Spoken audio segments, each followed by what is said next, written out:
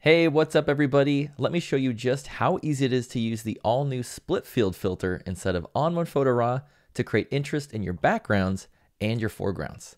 Let's dive in and take a look. So with landscapes, especially if we're photographing with a wider angle lens, sometimes that background interest is a little bit too small and we want to make it larger.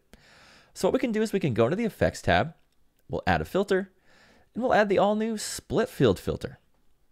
With the split field filter, we can use it to magnify various regions of our photograph to create interest in the background and in the foreground. So one thing I like to do in the split field filter here is I'll go down to this position section and I'll choose this adjust divider parameters option.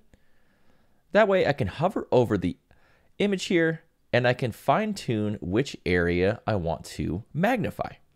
So I want to magnify this background section to give this area just a little bit more oomph and pop within the frame.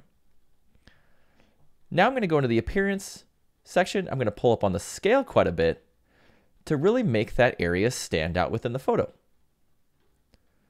Now I can also use this position section to adjust where that magnified region lives within the scene. I think right there is just about perfect. And if you have some foreground and background areas that aren't blending together, just go down into this position section again and use this transition slider to blend those in a bit better. So now we have a much more interesting background and it feels as if that background is a lot closer to the camera than it originally was. But that's not all you can do with the split field filter. You can also use it to create interesting foregrounds as well. So let's take this photograph for example. Let's say we want it to feel as if the bison within the photograph is a lot closer to the frame. Well, without actually cropping in on the photograph, we can just go into the Effects tab. We'll add that split field filter. And now I like to use this style section. I'll choose close up. And it's actually going to magnify our foreground now. Now, same thing we did earlier. I'm going to go into this adjust divider parameters section there. And I'll fine tune where the magnification is happening. I can rotate even. I'll even position it a little more close to the center area of the photo.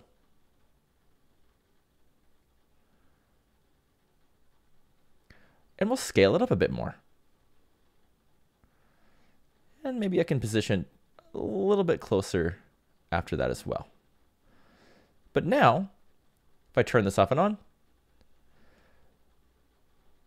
I've actually created that sense that we're a lot closer to the bison than we actually were, while also preserving this really nice sky background within the scene. So not only can you create interesting backgrounds with the split field filter, you can also create interesting foregrounds as well.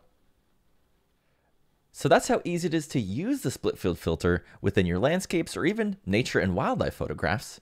Thanks so much for watching. If you enjoyed this lesson, subscribe to our channel or check out our video library for more ON1 tips and tricks. And don't forget, if you're an ON1 Plus member, you'll get full step-by-step lessons, downloadable practice files, courses, and exclusive monthly challenges to help you master techniques just like this. Thanks for watching, and I'll see you in the next one.